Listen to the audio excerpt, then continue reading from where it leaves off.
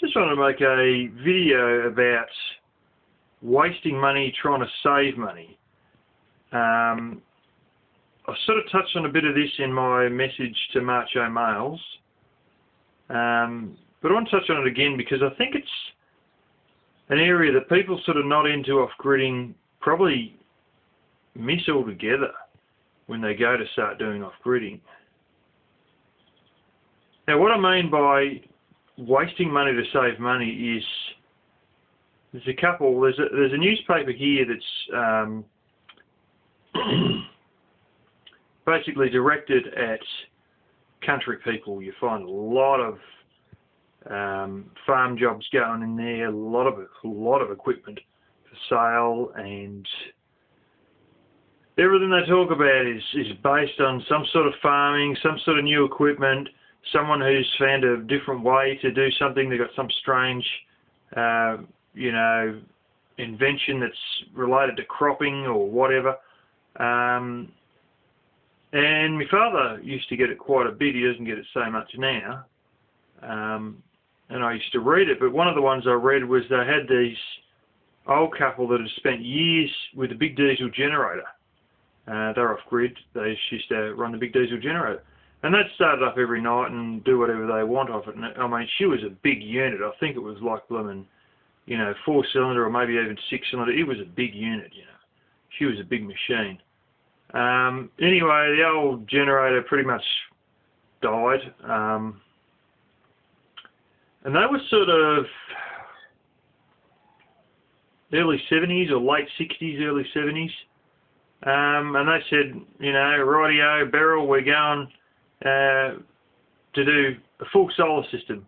So they put in this system, and there was an article on this system, and they said, we found that this solar living is not quite what it used to be with the generator.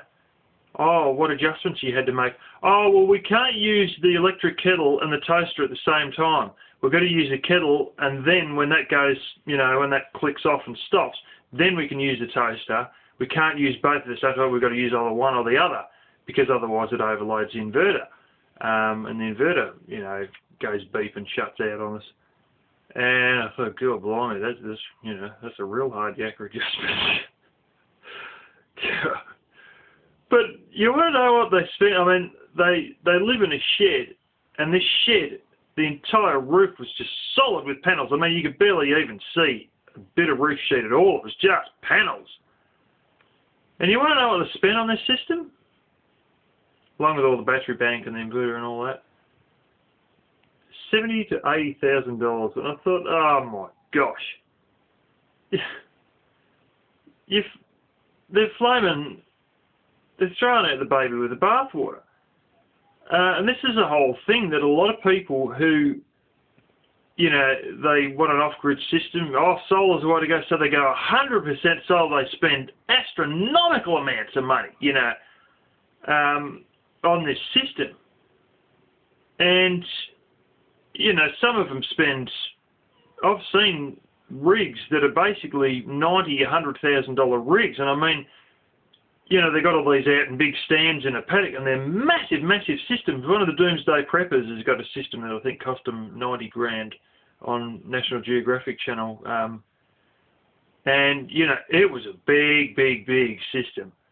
And a lot of people, they go, we'll go solar. And they just look at solar and they blow, damn near $100,000 or, $70,000 to $100,000 on a solar rig.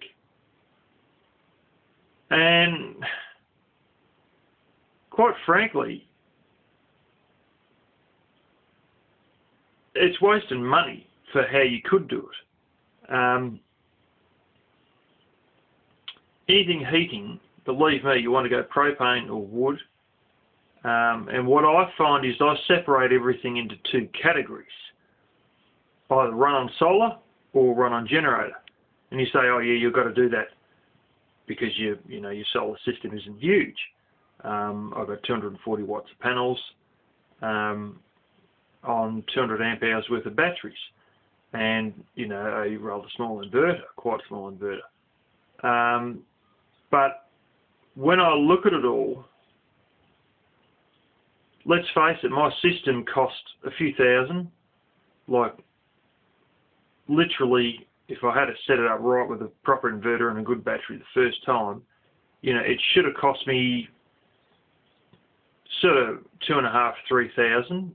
Plus now the price of panels has dropped down. I was paying $5 a watt back then.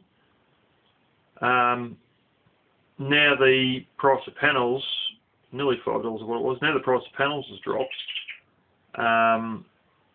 And I'm using monocrystalline panels, by the way, which are sort of the dearer ones. They do last longer though.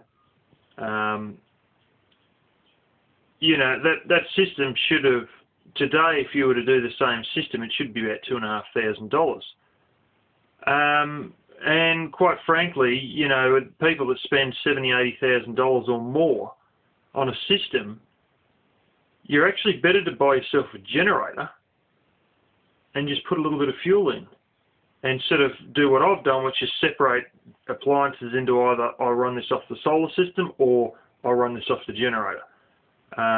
And you try and make it so that when the generator's being used, anything that you need to do, pump water, you know, run washing machines, run a microwave, whatever, anything you got to do that takes a lot of power, you do it all at once, or you basically let those jobs back up until the point that you can,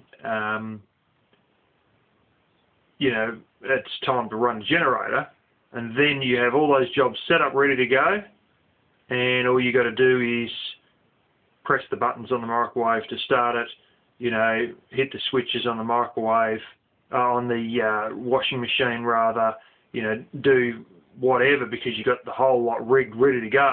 You know, you got the blooming, the clothes in the machine and the powder in there, you know, and she's all, you got the blooming chicken in the microwave, and it's all just ready to go. And in looking at that, I doubt I'm going to spend $2,500 short of 80 grand on generator fuel. I mean, my generator cost me $1,050. It had a Honda engine, which I would have hoped was a bit more reliable. It hasn't been a very reliable engine, which I'm a bit disappointed, Honda. But anyway, it's a Honda engine and it's got a Italian generator, but the engine itself isn't been as reliable as I would have hoped Hondas were going to be. But, you know, I've seen cheap Chinese ones of almost the same capacity, not quite as big, that have been $300. In the States, a lot of Chinese stuff is cheaper because they know we're wealthier here. They make us pay more. And I thought it was the supermarkets. It turns out it's the Chinese wholesalers who were smart enough to make us pay more. It's the Chinese manufacturers who charge us more because they know we can afford it. So you'll probably get one even cheaper in the States. Or you can go the really nice ones that are 100% Honda. I mean, the whole generator and the whole bit's built by Honda. Or, you know, Yamaha ones. A lot of these ones are either key start, or the Honda ones have actually got, some of the other good ones have got a little thing like the central locking for your car, and you just press the button and it starts up. And realistically, look at the price of fuel and how much you're going to use this thing. I use mine for about like 50 minutes a week. I use half a gallon of fuel. How much is half a gallon of gasoline times 52 weeks a year, plus a few hours of cutting wood and stuff like that, going to compare with $2,500 grand short of $80,000? Because everything else I get done with a $2,500 grand system, and I could have spent, well, I didn't have the money and I wouldn't get the credit to be able to spend 80 grand on a solar rig, because it's not really logical to spend an extra, you know, $77,500 so that I got solar panels that'll do everything, because that $77,500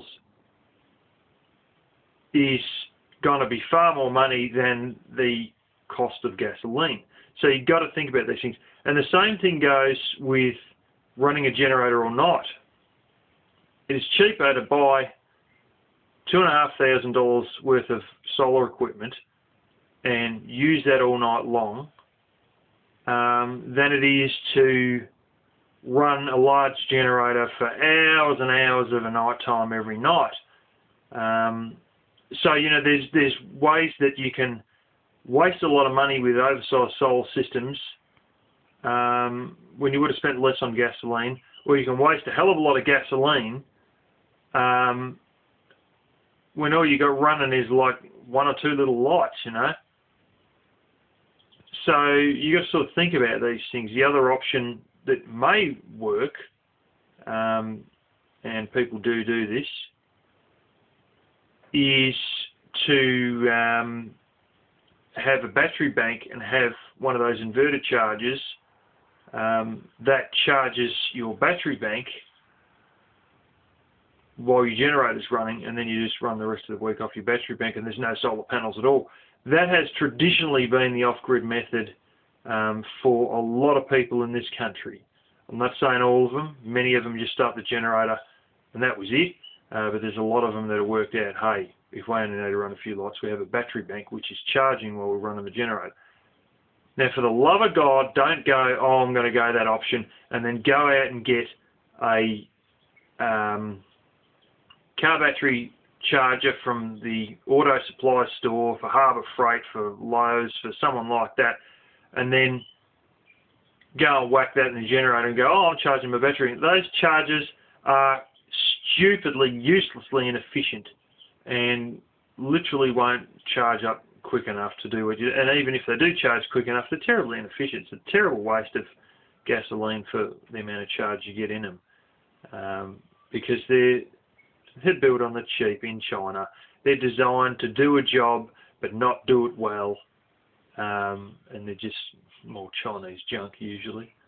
But yeah, that's, you know, a bit of food for thought. The same goes for, you know, starting a generator every time you want to cook anything or heat anything. Just go propane for your cooking or your heating, or wood. And I use propane out of convenience, but for the heating, actually for the first time since, well, basically the middle of spring, I used my wood heater again last night because it's starting to get cold again. We're getting into autumn here. But yeah, you know, there's ways that you can waste a lot of money trying to save money. And there's more obvious ways that you can not waste generator fuel on electric stoves and use a propane stove, because it is cheaper to do it that way. And you know, there's so many things that you can leave back up till you need to run a generator, or you know, you can sort of waste a lot of generator fuel unnecessarily. So that's a bit of something to think about. But yeah, you know, that just you got to sort of think of these things when you do all this, and not waste tens of thousands of dollars trying to save, you know, a couple of hundred sort of thing.